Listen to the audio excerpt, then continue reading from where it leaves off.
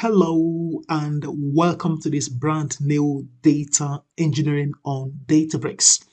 In this new episode, I'm going to show you how to integrate data build tool, popularly known as DBT, with Databricks SQL Warehouse using the VS Code editor. So let's understand why we need DBT on Databricks SQL.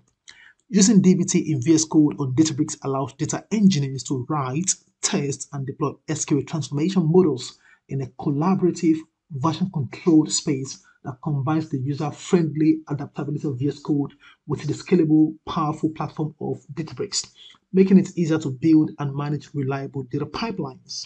Now, in this, we have some commands that are associated with DBT, which you need to know. For example, we have what's called the DBT init, which basically creates a new DBT project with standard project structure. We have the DBT run, which compiles models and executes them, building tables of views in your target database. We have the DBT test, which run tests on your data models to validate data quality and integrity. The DBT compiles the SQL models to produce executable SQL without actually running them. And the DBT seed, which is going to be the core part of today's video, load CSV files from the data directory into your target database as a seed data. The DBT snapshot tracks historical changes by capturing snapshots of your data at specific intervals. And the DBT docs generates documentation from your models, test, and schema definitions.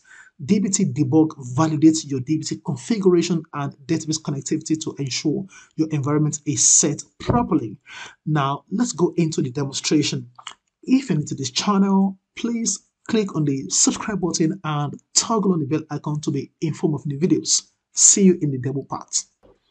As a prerequisite for this video, you need to have installed Python, VS Code, and Git on your local laptop. I have already done all of this. Now I'm going to open the terminal in the VS Code editor and check the version of the Python and Git installed. To do that, I'm going to come to the terminal at the top menu and I click on the new terminal. So I'm going to type in Python version and press enter. So I've got Python 3.12.7 installed. Now I'm going to type in git version and press enter. So I've got the Git version 2.48.1.windows.1 installed. Now I'm going to proceed to install the DBT CLI using the pip install dbt-databricks. So I'm going to type in pip install dbt-databricks and I'm going to press enter. Now I've already installed the packages and all the dependencies, so we can see the requirements already satisfied coming up. Now if you're doing it for the first time, you're going to see all the packages and the dependencies installed. Now, having done all of this, I'm going to type in the clear command to clear the contents, and I'm going to type dbt version to see the version installed. Okay, so we can see the installed version is 1.9.3, which is the latest version. Now, you can see all the plugins that are associated with this, which are the Databricks, Fabric, Snowflake, and Spark. I'm going to cover all of this in future video, but for now, let's focus on the Databricks. Now, we're going to proceed to create Databricks SQL Warehouse in the user interface. So I'm going to come here, and then this is the Databricks, and I'm going to come to the SQL Warehouses, create new SQL Warehouse. I'm going to call this one DBT SQL Warehouse Demo. And I'm going to maintain all of these details and click on create. So I'm going to cancel this manage permissions, and in a matter of about 20 seconds or less, we have the warehouse created and the status is running. So we can see the name, the type, cluster size, auto stop, scaling, channel, and created bar. Now I'm going to proceed to create a folder to house our project in the VS Code editor. So I'm going to come here and I'm going to click on or just type in clear to clear the content of the terminal. Now I want to open folder file and then open a folder, and I want to go to my VS Code workspace and I want to create a brand new folder for this. I'm going to call this one Databricks DBT folder, and I'm going to type in new and press enter to create the folder. Now I want to go right into the folder and I can select the folder. So we're going to see changes on this interface here. So we have this folder open without any content. That's cool. Now I'm going to proceed to create a new DBT project with a standard project structure. So to do that, I'm going to come to the terminal again and then create a new terminal. So we're going to issue the DBT init. So I'm going to type in DBT init and I'm going to press enter. Okay, so we can see running with DBT version 1.9.3, and then we can see we need to provide a name for our project. Now we can see these logs. In the log, we have this dbt.logs. So I'm going to type a name. I'm going to call this on my dbt project demo. And I'm going to press, or let me just type in demo, press enter. So we can see API modeling, and we can see the setting up your profile. Which database would you like to connect to? We can connect to any of these four ones, and we can also see the my dbt project.demo folder. Now I'm going to come to this later on. So I'm going to type in one here to connect to the Databricks and press enter. So we're going to provide the host name. To get the host name, I'm going to come here and I can come to the connections details and I can see the server host name here. I can also see the same host name in the URL. So I'm going to copy from here. Anyone is fine. And I'm going to come here and I'm going to right click and this is automatically pasted. I can press enter to commit and then we need to provide the hypertext transfer protocol path. So come back here, copy this here, which is this HTTP path, and then I can come here, I can right click, press enter, and then we can use a token to authenticate a personal access token. So I'm going to type in one, and then we have the token required. To get the token, come back here, I can click on create a personal access token. I can also click on this, and then I can see the option to generate a new token. And I can see the token generated with the DAPI as the starting numbers or the letters. Copy it to the clipboard. I can also see that underneath here. And come back to the VS Code, right click, press enter, and we are fully authenticated. So we can use a Unity catalog to store all our models and our data set. We can also choose not to use it. Now, I'm not going to use it for this demonstration just to show you. I'm going to type in tool that is don't use Unity catalog. Press enter. Now, because of this, we're going to provide a default schema. So I'm going to come here. Let me explain what is going to happen. When you come to the catalog here, we have all of this, the catalog, but in this case, we're not specifying a specific catalog. This simply means all our models and datasets would be deployed to this Hive metastore. So let me quickly, I can show you, but let's just go on because of time. Or let me just select this and let me connect to this and close. So it's going to be stored under the default.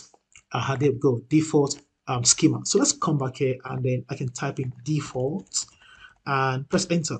So for the thread, I'm going to type in one and then press enter. And there we go. Profile my DBT project underscore demo written to this location using the target profile underscore template.yaml and your supplied value.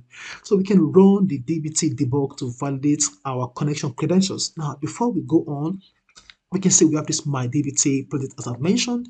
Now when I expand, we can see we have this DBT underscore project.yaml. Now this file is the central configuration for any DBT project. It acts as the blueprint for our project, which allows us to define key settings, directories, and default behavior for how project is structured and executed.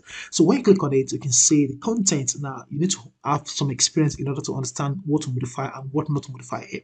And I'm going to come to my C drive and let me come here. So we want to see the profile. So come to this and we can see that is stored in the .dbt. So we have the profiles.yaml. Now this is an important configuration for DBT that contains all the connection details and credentials needed to connect to our target data warehouse. So for this, we have the name of our project and then we have the output. So this is dev, and then because we did not specify any catalog name, so this actually giving us null. So this simply means that, as I've mentioned, all our models and datasets will be deployed to the Hive metastore, and then we can see the host, the HTTP path, the schema that we define, and then the thread, and then the token we supplied to authenticate, and the type is Databricks plugin, and then we have the target dev. So I'm going to come back to this later on, so I can close this later. Now we can go on and cd into the my DBT project we created in order to be able to run the debug. Otherwise, we're going to get an error. So I'm going to come here and I can use the CD and I'm going to type in my underscore DBT underscore project underscore demo, exactly what I've got here, and press enter. So you can see I'm right within that folder now. Now I can use the DBT debug. So I'm going to press enter. Now the DBT debug basically validates DBT configuration and database connectivity to ensure our environment is properly set up and running. So press enter to run. Amazing. So we can see we have established connection to our profiles and our DBT files. So we have this using profile, .dbt, and then we can see the adapter is Databricks, and then we can see profiles.yaml file is okay and this is valid. dbt projects.yaml file is also okay and valid, and then the git is also valid. And then we can see the connection, the host, the HTTP path catalog, which is the Hive metastore, as I mentioned. They can see, and then we can see the schema is default, register adapter is Databricks, and then we can see the connection is okay and all checks is fully passed. Now we're going to proceed to load some sample CSV files into this seed location. Now the seed basically allows us to load data into a target database as a seed data. So we can also see we have analysis, logs, macros, models. Now I'm going to focus on the models in the future video, but for now we have this default to my first DBT model.sql and then my second DBT model.sql.